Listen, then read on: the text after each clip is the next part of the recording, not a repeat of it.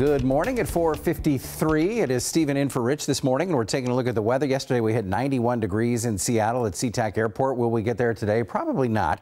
Temperature is going to be a little bit cooler today. Here's a look at Tacoma this morning as we start our day. I look at Payne Field in Everett, getting ready to start the day there. 60 degrees at Payne Field right now. Winds at 4 miles an hour there, so not too breezy out there. It's kind of a stagnant air condition in a lot of spots. Current temperatures throughout the region. We're going to see 57 out in Snoqualmie, 55 in Shelton, 63 for Silverdale.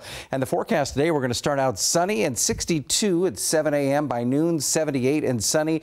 And then by 5 o'clock, 85 degrees and mostly sunny skies. So certainly still going to be warm, even though it is a little bit cooler than yesterday. And tomorrow will be even a little more cooler. So we're starting a little bit of a cool down for you. So like I mentioned, sunny and a touch cooler today. The Puget Sound region will be 82 to 90 degrees today.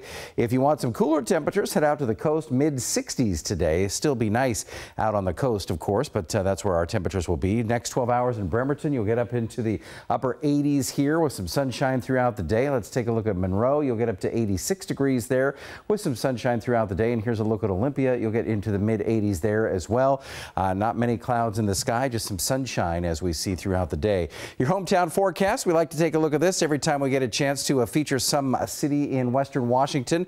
This is Clallam Bay and CQ. That's a great place to go fishing, but they have the fun days that are happening tomorrow and Saturday and Sunday. It'll be mostly sunny there today and 65 degrees, but they have a lot of stuff like an agate finding contest. They've got an auction. They've got food booths. They've got so many things happening, a scavenger hunt, so you can head out to the Olympic Peninsula and see that. This is CQ and Clallam Bay out right here. But let's take a look at the air quality, current conditions. You can see the orange dot in Seattle that we mentioned a little bit earlier. Some of them are yellow, but mostly good air conditions once you get out of the Puget Sound region and head out to the coast or over towards central and eastern Washington.